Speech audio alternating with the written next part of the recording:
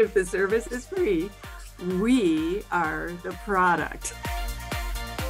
This is Front and Center with your host, Jacquie Jordan. Entertainment and pop culture expert Jacquie Jordan is with us.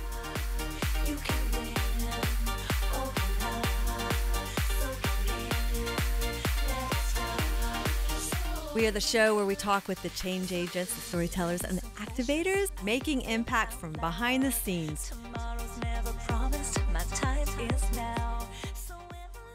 Welcome to Front and Center with Jacquie Jordan. I'm Jacquie Jordan. Thank you so much for joining us. We are the show with the change agents, the storytellers, and the activators from behind the scenes take their seat with us now front and center.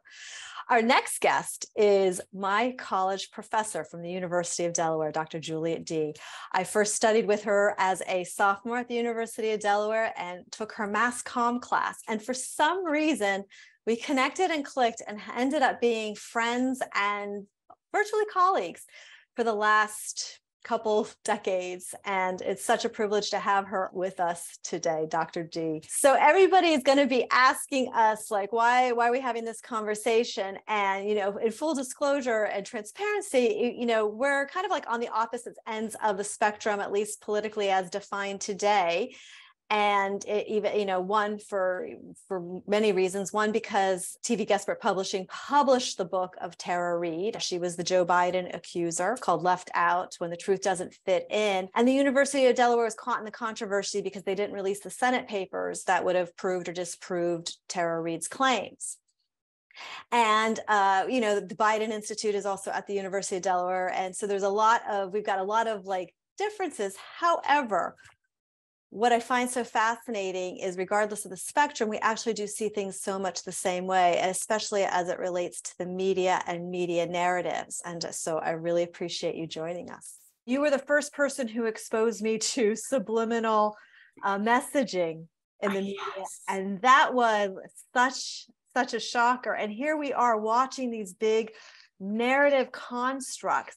Share with me what you were teaching the students. You've got a few fascinating classes and courses that you're teaching. You're kind of delving into this whole concept about media narratives. Oh, yeah. Well, this fall, I'm teaching two courses.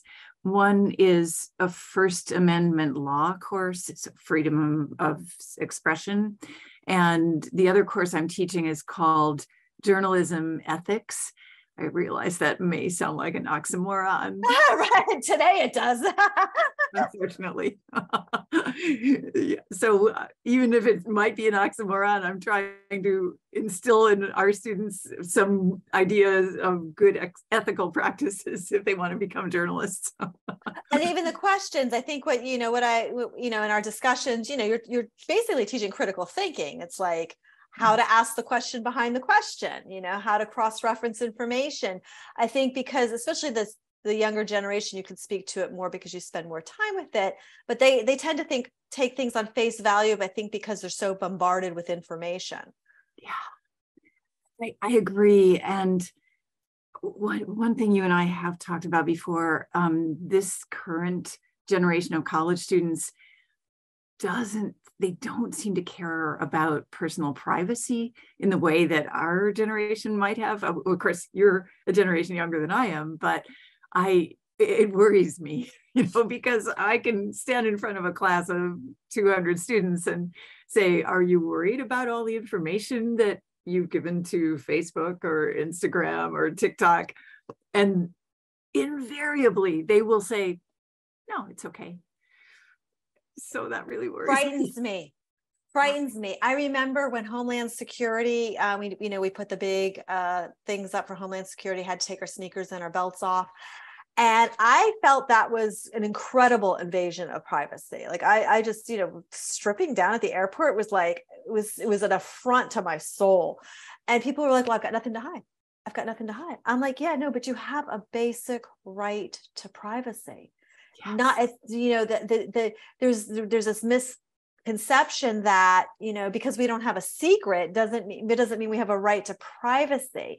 And I feel very much like that is such a damaging belief system that the younger generation has. So just because you don't have a secret or something to hide doesn't mean you don't have a basic human right to privacy. privacy. So that's what you're seeing, and with the data collection and the information and. Yeah, and I guess what worries me, well, you're talking I want to hear. Airports. I mean, airports, we're basically X-rayed, or they can see us without our clothes on. So I've done news segments about that. Right early on, I did many news segments about that. I thought that I was horrified that they were taking these X-ray shots going through the and then searching us and patting us down. I mean, I can't tell you how much trouble I've been at the airport over these issues. You don't want to travel with me. I'm just saying. Maybe you and I should travel together, because I cause issues myself. But with regard to our students, I guess what I desperately want them to grasp is that if the service is free, so they don't pay for Facebook, they don't pay for Instagram, they don't pay for TikTok. If the service is free, we are the product. Say that again, because that needs to be repeated. Okay, if the service is free, we are the product. And it's easy for you and me to see that, but our college students may not see it right away. So that's some great discernment. Yeah, even before there were any social media, before there was an internet, we can look at the AC Nielsen company, because television viewers back in the day, actually still is the case, television viewers are sold in groups of 1,000. We call it CPM, cost per meal. And, all of us would think of television, if I ask my students, what's the product? They'll immediately say the programs we watch on television, but that's wrong. The product is us, the viewer. We the viewers are kind of being sold like cattle to the advertisers. So I do really want my students to understand that. That's like, so they got the question wrong on the exam. Yes, the program is not the product. No, the program is just the bait. It's the carrot on the hook. It's the fish at the end of the line. Exactly. The program is just to keep us sitting there until the commercials come. Comes on. Yeah, I always say that, now we're dealing with a decade of artificial intelligence. So I was a student of yours around 1992. So it's quite a long time. It's a very different world than it is today. And God bless you for teaching through it. It's amazing. But I always say that, we're really faced with artificial intelligence, and we are feeding the AI beast with our emojis, our reactions, our thoughts. And now it's actually, the quantum computers are smarter than us. That's why we think something and it shows up as a sales product, either on Amazon or one of our social media feeds. Yes. Oh man. So I think you and I did talk about this. So I live in Delaware. We have a native tree called a pawpaw tree. But I was going for a walk in the woods with my daughter. I pointed to a tree. I said, I think that's a pawpaw. And my daughter, who carries her iPhone with her everywhere, like 3 minutes later, she's getting advertisements for pawpaws. I was amazed. We're in the woods. Right. Which we have some privacy. Yeah, exactly. Can we have some privacy? The right to privacy in the woods, no less, where the trees were the original internet. They were the original planetary internet. Sharing data information, and now, we damage the trees, the woods. Yeah, can we have some privacy? It's so funny because when I was your student, you were pregnant with the twins. Yeah. And now the twins are full functioning adults contributing to the world. They're geniuses. Well, that's very kind. They're good kids. And yes, I love when they come home. They're all coming home for Thanksgiving. So I'm excited. That's so fantastic. Oh my God. What a lifetime has gone by. So tell me about some of the other classes that you're teaching, the courses that you're teaching this, and what your students are studying. Oh yeah. Well, golly, you got a justice class, right?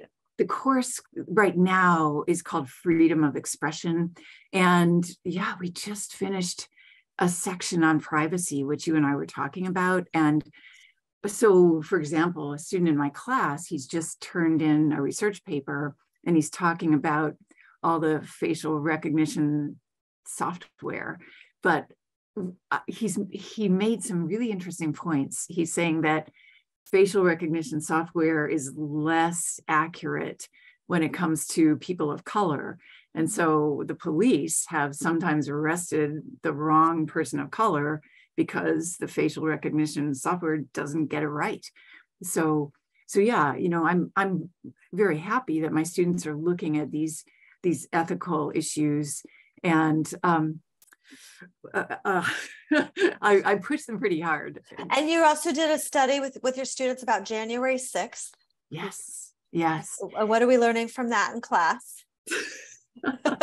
Oh boy. So, you know, to look at January 6th at the Unite the Right March in Charlottesville that was led by Richard Spencer and Jason Kessler and white supremacists. And there were counter protesters. One of them, of course, was killed by James Field, a woman named Heather Heyer. But a lot of the counter protesters were actually injured. And so 10 of the counter protesters filed a lawsuit. The lawsuit is called Sines versus Kessler. It was a woman named Elizabeth Sines suing Jason Kessler. And of course, these things take years. So it took about 4 years to get through the courts. But a year ago, a jury actually awarded $25 million to the plaintiffs, meaning the people who were injured by the white supremacists, neo-Nazis who were marching. And the charge was civil conspiracy. So we take that charge or that complaint, civil conspiracy, and we apply it to January 6th.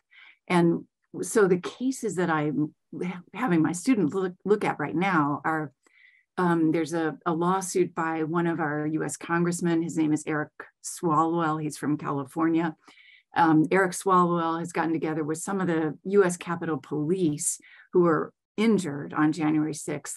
And they have filed a lawsuit against Donald Trump, but it's the same complaint. The complaint is specifying civil conspiracy. In other words, the idea is that Donald Trump may or may not have conspired with the Proud Boys and the Oath Keepers.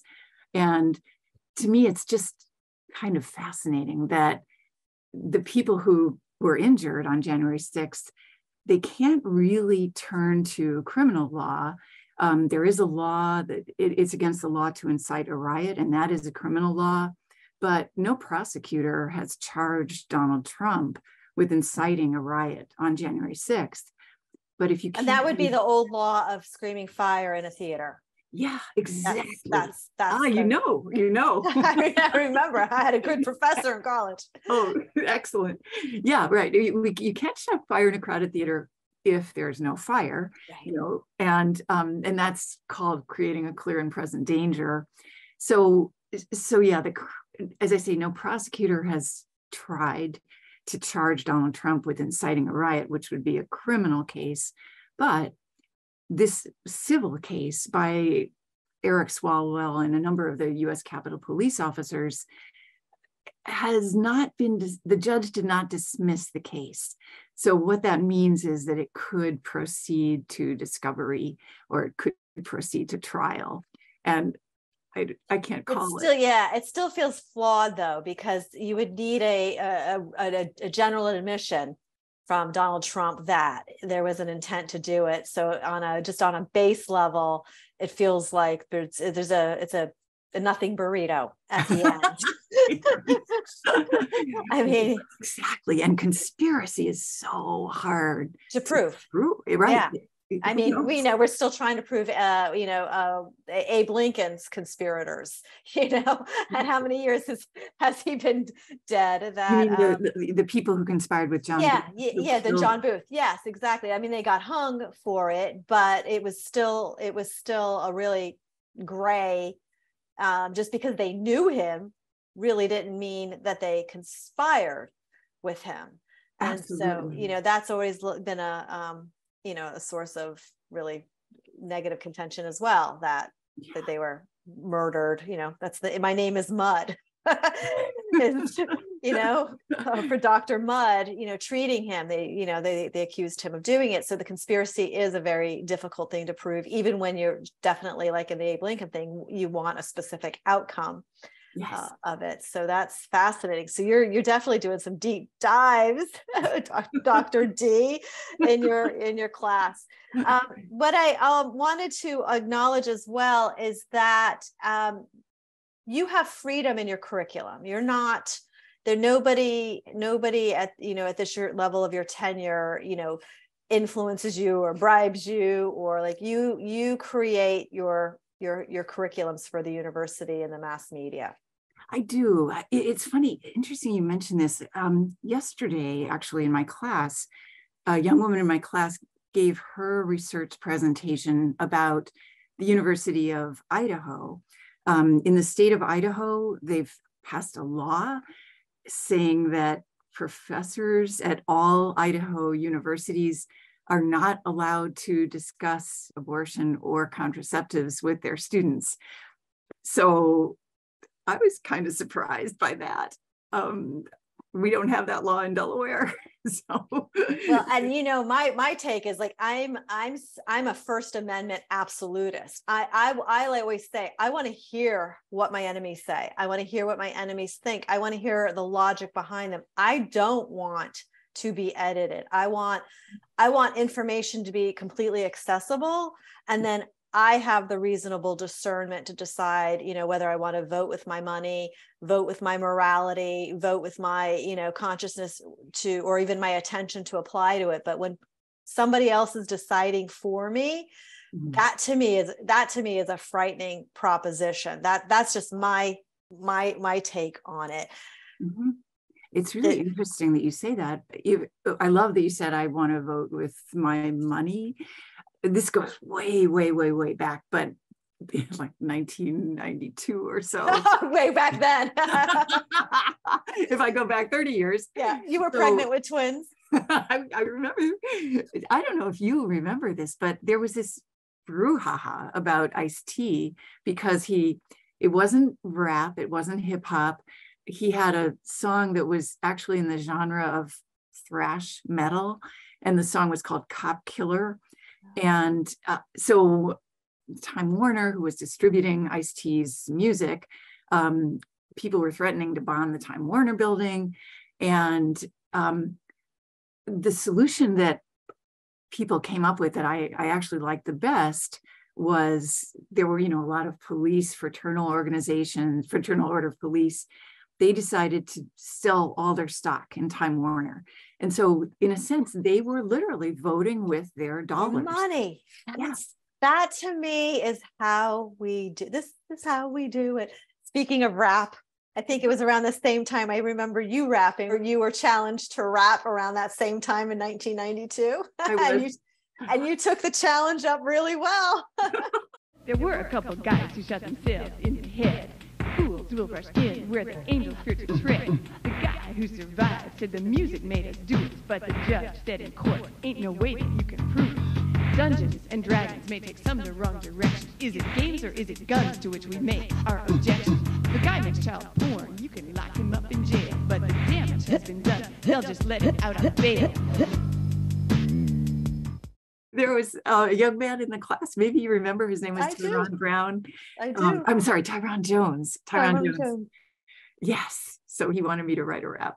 And you did. But I told him that the rap would include all the questions on the final exam. And so that's what I did. Do you know how creative that is to have done? To whip that out? Well, amongst all your other talents? I actually needed Ty. We called him Ty. I needed him to perform it. And he did, and he was brilliant. And I thought, oh man, I spent all this time writing this, so I performed it. So I hope it makes you laugh. That's so great. Well, to make your point before the rap, that that's a really good example back to the rapper Ice-T, that you get to vote with your money. And I think that's how a functioning society does it. It's like dogs in a dog park. If you take the dog in the dog park that is the most rambunctious, the other dogs will corral it and basically make it behave, like over a period of time. A dog will be corrected on its bad behavior by the other dogs in the dog park. Oh, that's fascinating. It's true. Having had a bad German Shepherd, I know that firsthand. Wow. Oh, I'm going to tell my girlfriend, because she just got a border collie who's very badly behaved. So. Yeah, you keep taking it to the dog park. The other dogs will shape it up. And I believe that about free speech. Like, I believe that, we vote with our money. We vote with what we pay attention to.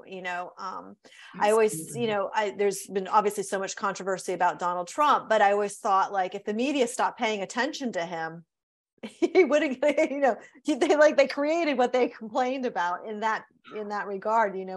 Attention goes, where attention flows, so it grows, so. Oh yeah. I mean, no, I don't think CNN would ever want to admit this, but when Donald Trump was running for president, back 2015, 2016, CNN's ratings went way up when they were covering Donald Trump. So yes, exactly.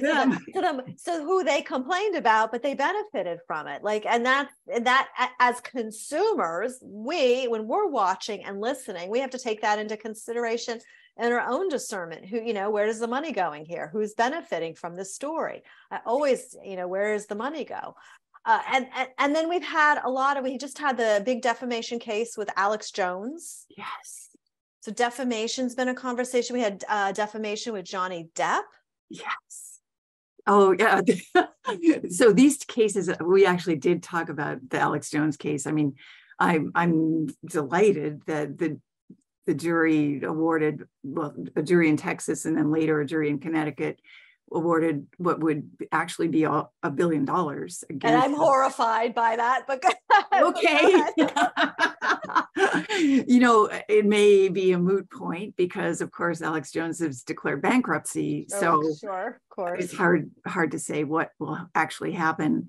And with regard to, oh my gosh, Johnny Depp and Amber Heard, that when I was teaching the mass media law class last spring, my students didn't want to talk about anything except Johnny Depp and Amber Heard. Isn't that amazing?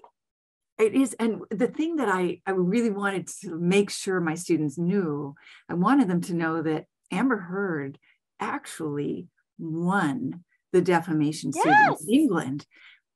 That was back exactly 2 years ago, November 2020.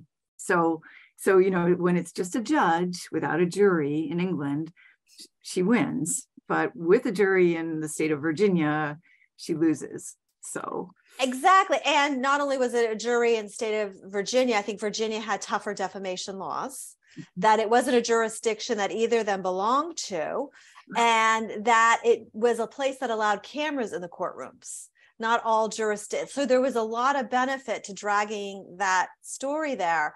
And I've talked about it on Newsmax and some of my television appearances along the way about that defamation case, because to me, it was a restoration of Johnny Depp's public persona in order to get him back at his high level paychecks that he was accustomed to receiving, like Pirates of the Caribbean and movies like such as that. So yeah, it's Fantastic Beasts and the J.K. Rowling series. yes, and so those things play into the context. It's not just the face value. I also look at what when a story breaks, what is the next narrative? Like, what is that story breaking into? And when a Johnny Depp rules the media with Amber Heard in the courtrooms, what other stories are we not getting for 3 weeks? Yes. What's going on? Good point. What else is Congress up to?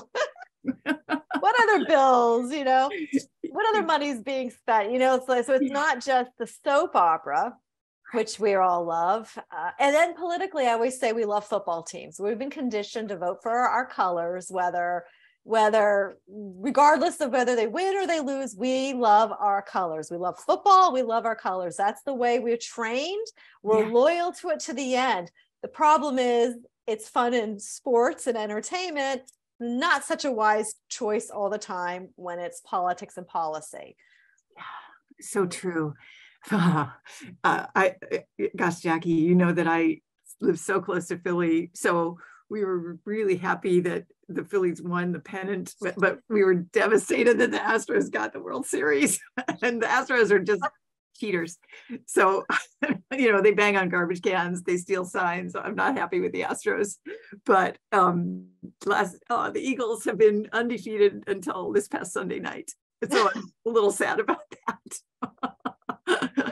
But maybe we love that about America. We love that about Americans. We love our sports. We love our sports. We love our entertainment too. So we're, when we see a big high profile case like, Johnny Depp and Amber Heard, we get into it like a soap opera. We watch it like a soap opera, and everybody becomes a character. Like the Johnny Depp's attorney, is now like a folk hero, defamation superhero woman lawsuit, attorney, so that's what we do. That's how we do it.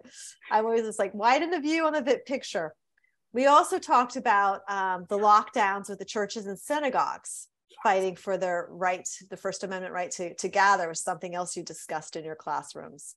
Yes, since we're looking at all kinds of First Amendment issues. So if we go back to 2 years ago, November 2020, this is about 2 months before the vaccine against the coronavirus was invented. And if we go back to, let's say, March 2020, when so many people were dying in New York and all over the country, governors of, I think really the governors of all 50 states issued executive orders to lock down churches and synagogues. And so there were many, many lawsuits against the governors, especially in California. I saw that in California. A lot of people took a lot of churches went up against Gavin Newsom. Governor Newsom's executive order said that people could still have worship services as long as they were outdoors, because the weather in California is always gorgeous. You always have 70 degrees and sunny.